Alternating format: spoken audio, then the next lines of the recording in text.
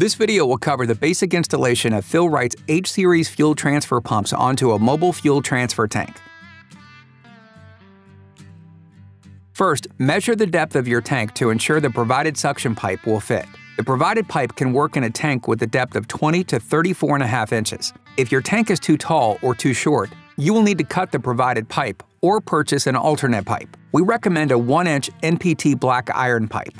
Using either the included suction pipe or custom pipe, cut it 1 to 2 inches short of the bottom at a 45-degree angle to ensure a clear flow path into the suction pipe.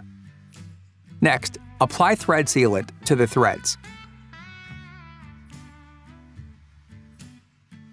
Then, thread the pipe into the inlet bung until it is hand-tight. Using a pipe wrench, go 1.5 to 3 turns past hand-tight to ensure a fluid-tight seal. Next, apply thread sealant to the inlet bung.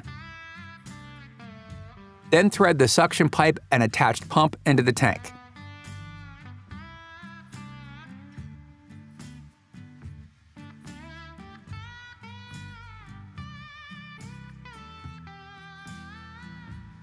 Now attach the switch lever with the provided locking nut.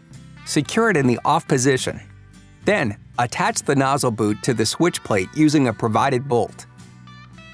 The nozzle boot has 2 available position placements.